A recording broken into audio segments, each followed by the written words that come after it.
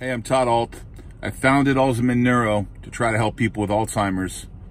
Go to alzamend.com to learn more. ALZAMEND. You'll see a link down below.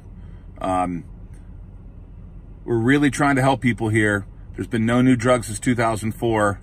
My father has Alzheimer's. My mother-in-law died from it.